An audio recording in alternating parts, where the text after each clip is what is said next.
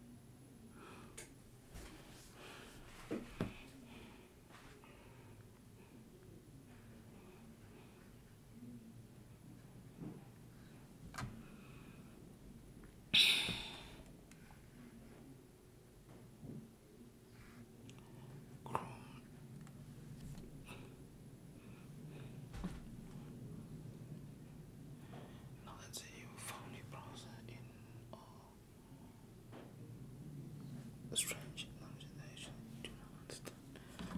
What you can do.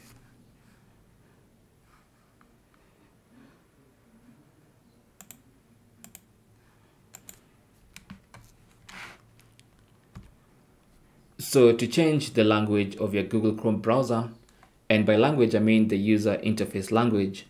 So if for instance you go to settings, this is going to be in a different language. If you click on settings here, all this in the interface is going to show in a different language. That is the language we are changing. So what you want to do is, of course, click on the three dots in the top right corner and then click on settings, and then under settings click on languages, and then you should see the languages that are in your browser or that your browser can use. Now I have English from United States, I have Czech, and also have regular English.